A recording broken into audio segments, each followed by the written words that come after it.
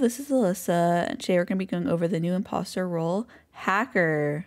The hacker has the ability to download and disrupt information systems.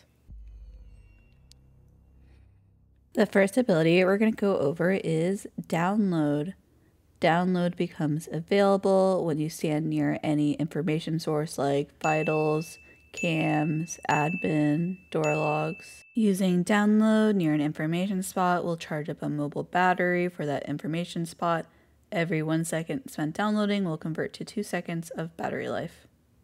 Battery time is cleared when the round ends. Once you download from an information spot, it will be locked to that information spot for the rest of the round. The hacker now has the ability to access that information source remotely for the time that they have downloaded.